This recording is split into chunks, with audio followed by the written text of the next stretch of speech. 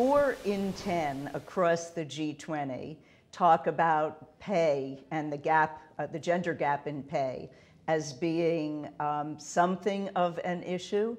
Women in the US overestimate the extent to which it is, and women in several other G20 countries actually underestimate. So take Turkey, for example. The women in Turkey, most of them think that they have equal pay, and they are the 3rd lowest in the G8. There's about a 120% gap.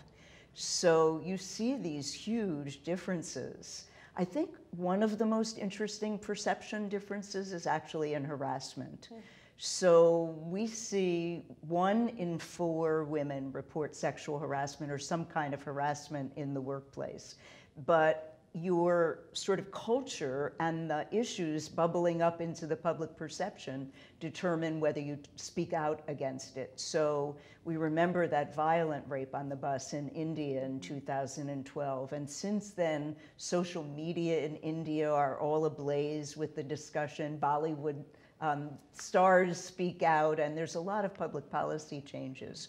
So you see, of all the G20 countries, women in India have the highest percentage of reporting harassment. Take Russia, for example, where only 7% of women feel that they can report harassment, only 13% in Italy.